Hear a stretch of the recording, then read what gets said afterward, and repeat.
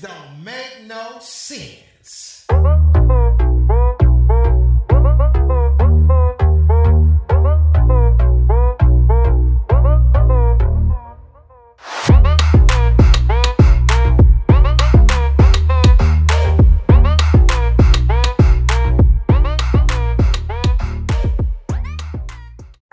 What's up, y'all? It's your boy, Mr. Fragrance, coming in today.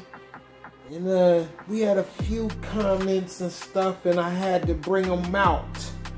Today we jumping off with Jean Paul Gaultier.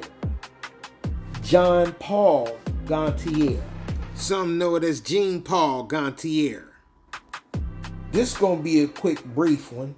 Jean Paul Gaultier, he's been out for quite some time now. If you know about him, then you know about him. All right? Now, this right here is the Navy, and this is the original Jean Paul Gaultier. Now, when you go get these bottles, because these are old, I've been having them for quite some time because I have a lot of fragrance.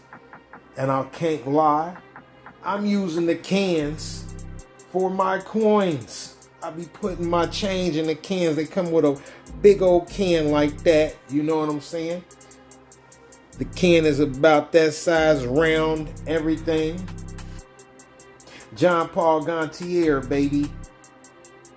It comes inside the can with foam around it, sealed up. So when you pull it out, it comes out, and it also has a ring cap that goes in there. With a ring, you just pull it off and it just boom, pops off. No cap on top of it, but just that, you know, that little ring. Keep it from squeezing down. It's like a prevention for wasting it. But you got it. This right here, John, this is the original. The original to me over the Navy, I love the original.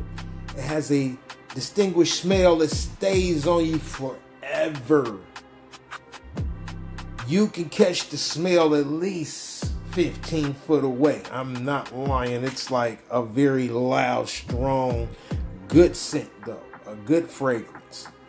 So if you want to try it, you know, it's a little expensive, can't lie. But Jean Paul Gaultier, that's where it's at. You have my opinion? Trust from Mr. Fragrance.